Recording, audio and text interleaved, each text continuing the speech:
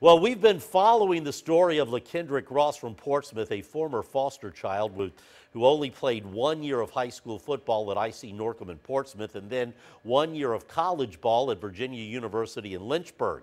He's trying out for the Cincinnati Bengals. It's an incredible story that has gotten national attention, and Nathan Epstein joins us tonight with an update. After years of pushing and playing through pain both on and off the field, LaKendrick Ross is finally getting his shot in the NFL. I just sit here and think like, wow, this is crazy, like a dream come true. The big 6'5", 365-pound defensive tackle lost his mother to a heart attack when he was just 12 years old and lived in nearly a dozen group homes up and down the East Coast before finally settling in Portsmouth. Now he's pretty much become the underdog story of Cincinnati Bengals training camp. The equipment manager, like, they always express how much they're behind me and they hope I make it, and it just gives me a lot of motivation.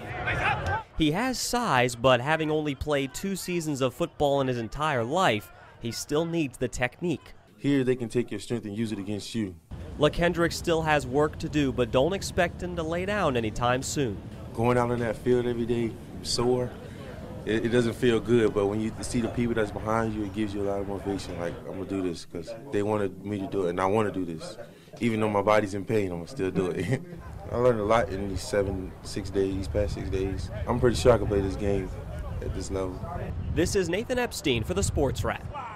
Thank you, Nathan. And on a side note, LaKendrick said he was playing the Madden video football game this past weekend, and he noticed that the guys that he was controlling were the same guys that he was practicing with every day. He's having fun, and we're going to keep you up to date on his progress.